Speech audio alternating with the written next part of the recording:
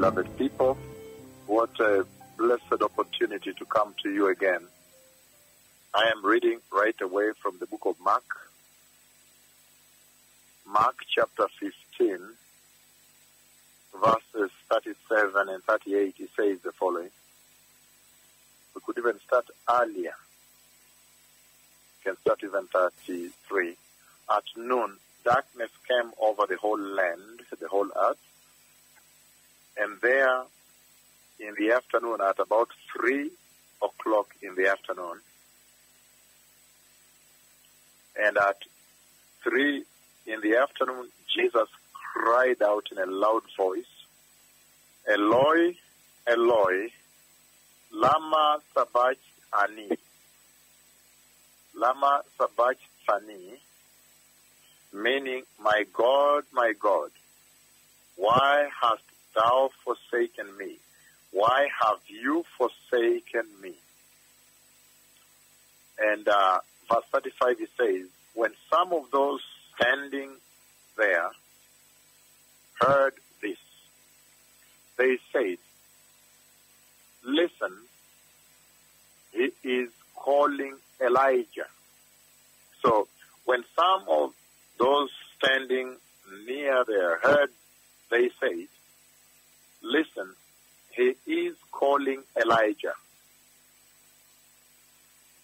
Someone ran, filled a sponge with wine vinegar, put it on his staff, and offered it to Jesus to drink. Now, leave him alone. Let us see if Elijah comes to take him down, in other words, to help him, he said. Verse 37 and 38 is our target. That is what we aimed at, beloved people. And he says, with a loud cry, Jesus breathed his last. The curtain of the temple was torn in two from top to bottom. And the other versions say, when he had cried a second time, in a loud voice he cried a second time, then the curtain of the temple ruptured. And we know very well that the inner Holy of Holies of the temple was where the presence of the Spirit of the Lord was. So, having read that introductory scripture, beloved people, I want to talk to you about a very, very important help, a very, very important aspect, a very important helper that the Lord has sent the church at this hour. And in other words, you could say the heading of my conversation today is overcoming today's spiritual assault. Overcoming today's spiritual decay. Overcoming today's spiritual attacks. Whichever way you want to put it. That will be the heading now of my talk. But you see very clearly that in this sermon, the first scripture we have read speaks about a travail, speaks about the commissioning, speaks about the breaking, rupturing for R-U-P, to tear, the tearing of the veil. When he cried a second time, then he gave up his spirit. And then the curtain that separated the church, separated the world, separated man from God, from the presence of God, was broken, was ruptured from top to bottom. And that gave man the unprecedented access to the presence of God, the Spirit of the Lord. And so today, the title is Overcoming Today's Spiritual Attacks, Spiritual Assault, which is going to be very important. And in this conversation, how does the church, in this very challenging time, at this time we all agree that the challenges to surmount as a Christian have increased. We all agree that there is left and right assault of the enemy, environmental insults, if you so will. How does the church overcome this? How do you overcome today's spiritual attacks at work? Some of you that in your offices, sometimes it's a lot of attack. It is a woman that has dressed very badly on that day, and that is an assault from the devil. And she's walking towards you, she's walking away from you, she's assaulting you. You see the enemy is assaulting you essentially. Or it's a man. Maybe you're a lady and it's a man that is, looking at you that day as if lasting at you, assaulting you. So all this is happening in the workplace. Corruption, many other vices of sin are taking place. So how does one then overcome them? So I want to begin with our lead scripture now in the book of 2 Thessalonians chapter 2, verses 3 to 4. Now, 2 Thessalonians, our lead scripture, chapter 2, I'm reading verses 3 to 4 as beginning scriptures. And it says, 2 Thessalonians 2, 3 to 4, it says, "Do not let anyone deceive you in any way, for that day will not come until the rebellion occurs and the man of lawlessness has been revealed." Again, I repeat this. Do not let anyone deceive you in any way, for that day will not come until the rebellion occurs and the man of lawlessness is revealed. This is amazing, beloved people, because there was a tremendous conversation between the Lord and the church when for me already, he has revealed to me who he is, and in terms of in the spirit, I've met them. He has challenged me with them, both the false prophet and him, Antichrist. But, look at what the scripture says, his revelation to the world. And it's also amazing that when you look at the way the beast, I gave you this tremendous vision of the Lord, when now the dragon calls him out of the sea, and he comes out of the sea.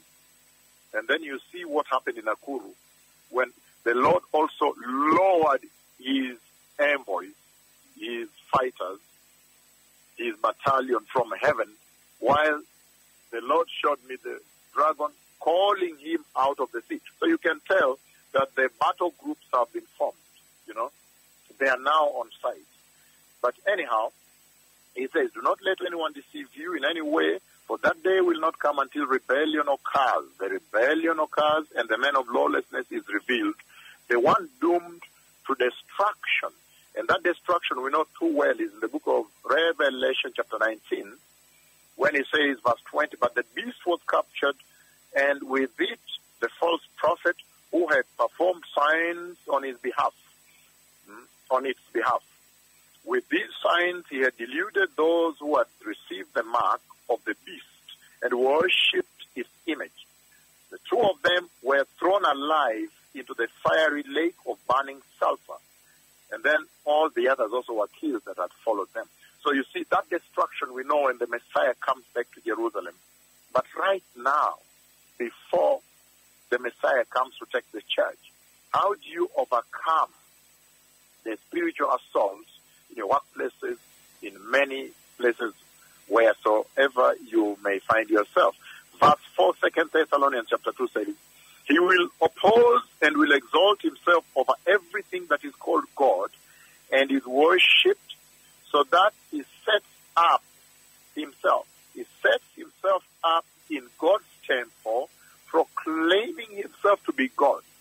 So you see the opposition, that he will oppose the worshipping of the Messiah, he will oppose the worshipping of Jehovah. He will come to defile the worshipping of the Lord. So that's a very powerful thing that is happening. And then he will say something here as we continue verses 6 to 7 now, 2 Thessalonians chapter 2. He says, "And now you know what is holding him back, so that he may not be revealed," again, "except at the proper time." Can I read now this again? NIV? He says, "And now you know what is holding him back, so that he may be revealed at the proper time. For the secret power of lawlessness is already at work in your workplaces." I've just mentioned that. Anything that opposes the Lord, anything that's anti-Christ, anything that opposes the righteousness of the saints, the holiness of the saints, the salvation of the saints, the holy decrees, the vows you made when you received the Lord. Like I gave examples in your workplace. A woman has dressed very badly on that day, and she's assaulting you essentially. She's always coming to your desk. She's walking walking away from you, she's dressed very badly, or a man, or whatever the case, or corruption, whatever be the case.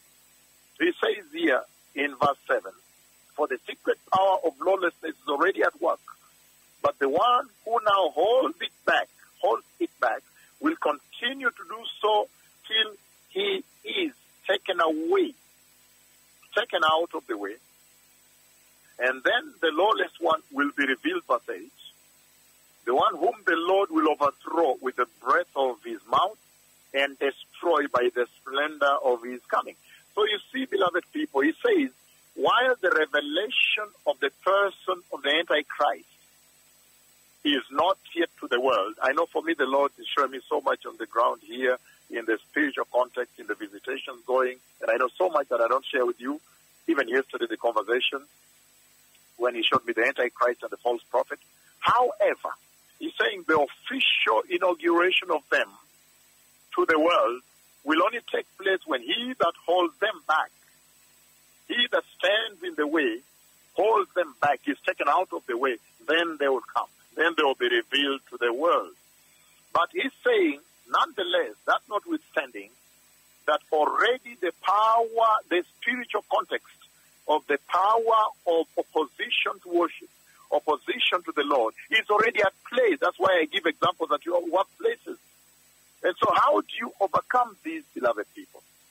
Now, from the scripture I have read, you see that there is powerful, blessed hope that the Lord has given the church so much power now to overcome the spiritual assaults, today's spiritual contest, today's spiritual fight, attacks in your workplaces and whatsoever you do, wheresoever you execute your lives from.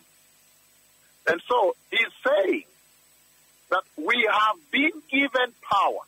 The church has been given a restrainer. That the church has been given a restrainer.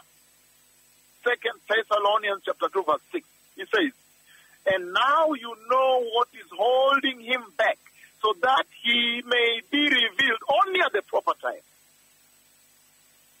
There is a restrainer that can help you to surmount that spiritual contest that's going on at your workplace between the forces of darkness assaulting the purity of the salvation you received, the righteousness of your decrees, the righteousness of your vows, the attack. And he says this restrainer, he refers to him as what?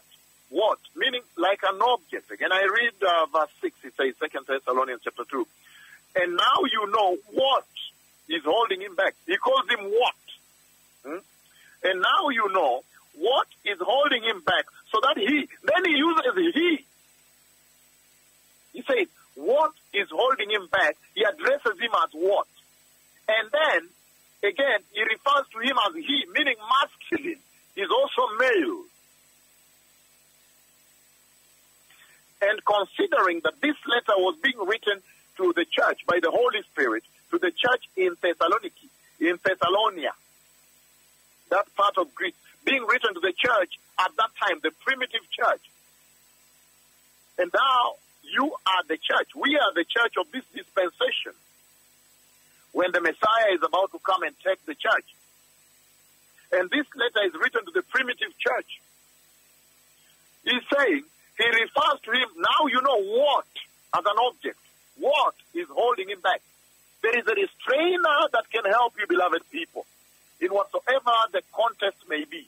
That fight in the workplace, the assaults, the spiritual assaults that you go through every day, you can overcome them. Our title today is Overcoming Today's Spiritual Attacks, Assaults, Insults.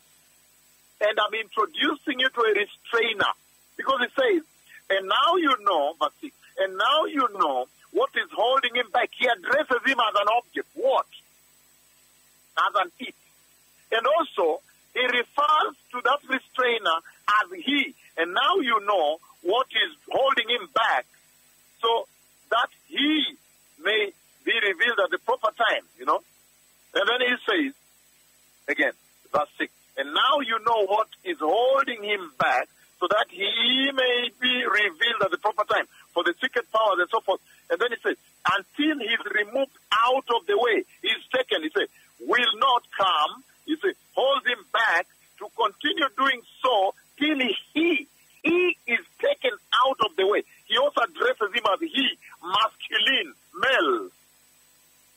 And this conversation was happening between the Holy Spirit, between the Lord of hosts, and the primitive church in Thessalonica. That means that restrainer that will help you today, that I'm trying to introduce to you today, I'm introducing to the church today, that will help you overcome the spiritual assault, he must have existed in the primitive church since this letter was written by the Holy Spirit. Because he's introducing him, he's talking about him. All that time, the primitive church, when the Holy Spirit was talking to the church in Thessalonica, he must have existed because he was talking to them about that restrainer. And because the church of Christ has not yet been taken away into the rapture, though the stairs have now been lowered, which means the rapture is going to take place, is finally going to take place, but because the church has not yet been gathered up into glory, into the kingdom of glory, has not yet walked the glorious stairs that I prophesied and came into being on March 11, 2018, having prophesied it January 15, 2017, about 3 months or so. That means this restrainer still exists even today in the world, even today. Wow. So that means ever since then, the inauguration of the church, until now, this restrainer is still here. That's why the person of the Antichrist has not yet been revealed to the world. That means this restrainer has been around and is still in the world today. Why? Because the church has not yet been taken. And so you can still tap on him to overcome today's spiritual assaults. And he says, in that conversation, now you begin to understand that if this restrainer has held back the Antichrist from being revealed, holding him back until today, then that is an amazing restrainer. He must have been, number one, he must be a very powerful restrainer that has held him back for more than 2,000 years. That is very powerful. And then number two, he must have been very successful and excellent and effective in holding him back. He must be very excellent in that work of holding back the man of lawlessness, the wicked man, the Antichrist, that he can hold him back from all those years when the church just began until today, more than 2,000 years. Excellently. He must be so excellent in holding him back. He must be very effective, really, in holding him back. For him to have held him back all that time, he must be very effective. Number three, he must be very successful then. He has really held him back successfully until today. The Antichrist is not yet revealed. He must be so powerful to hold him back across the entire world, which means he has restrained and blocked the dominion of darkness, the dominion of Satan, the power of Satan for over 2,000 years. That is very powerful, beloved people. Who is this restrainer then? He says, since the primitive church until now, he's held him back. He's essentially held back the dominion of the satanic power, the dominion of satanic darkness, the dominion of darkness, the dominion of wickedness. He has held back that kingdom from being revealed.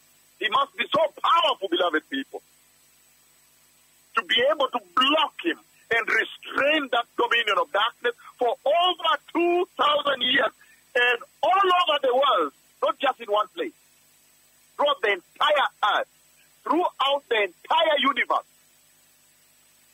The Antichrist has not been revealed in the sun, has not been revealed in the moon, has not been revealed in Jupiter. So in the entire universe, not just the earth, he has held him back for 2,000 years plus. How powerful. That means he really must be having sufficient power to suppress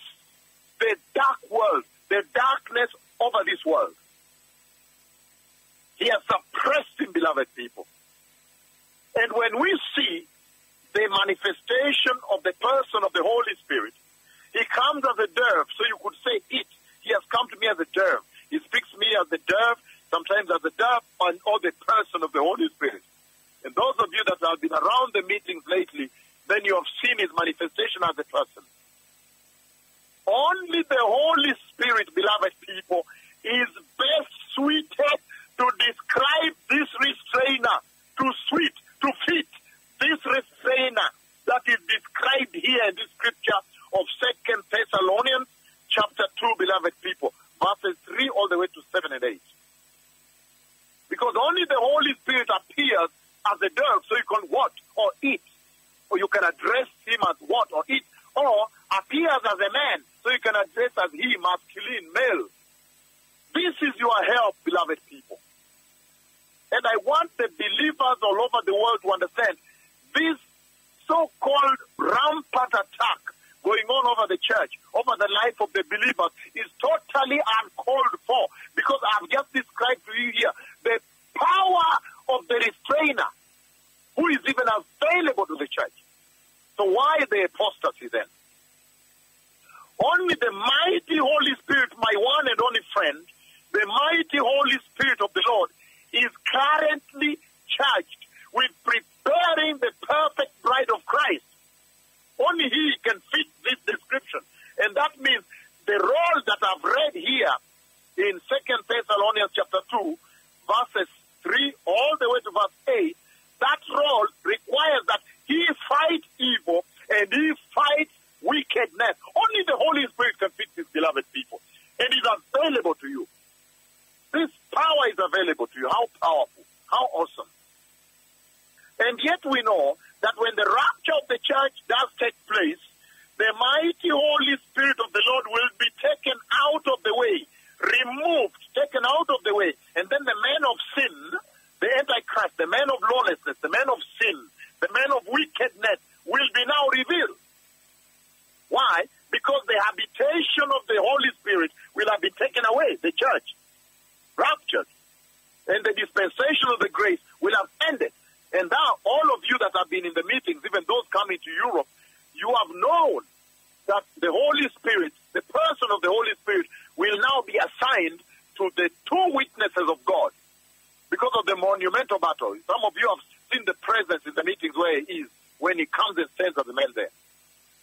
Beloved people, overcoming today's spiritual assault, you need to depend on the Holy Spirit. The Messiah is coming. Only he is charged with fighting wickedness. Only he has enough power to hold back the power of darkness, the dominion of darkness, the Antichrist from the beginning of the church, more than 2,000 years ago, until now, on the planet Earth, on Jupiter, on Cygnus, on the sun, on the moon, universally, he has held back darkness. He has real power. May the Lord bless you. Shalom. Depend on him, beloved. So, Daraba. Shalom, shalom, Haverim.